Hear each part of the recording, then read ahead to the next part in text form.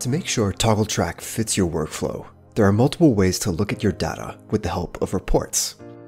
For example, if you only want to see all billable time entries on a project, you can use the project and billable hours filter combined.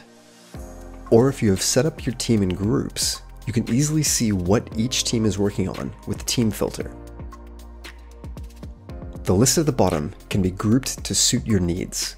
This helps you to keep an eye on how much time you spend on each project or client. It can also be used to see what is keeping the members of your team busy. To get a different view on the same data, switch to the detailed report to see an overview list of the filtered time entries. It shows a detailed list of the work that has been done, line by line. As an admin, you can also add time entries on behalf of your team members if you feel that information is missing, or if, for example, you wish to record a leave of absence. To adjust the data, you can turn on rounding in any way that suits you. This function will round each time entry separately before adding up the total. Reports that you consult regularly can be saved and will then be found under Saved Reports.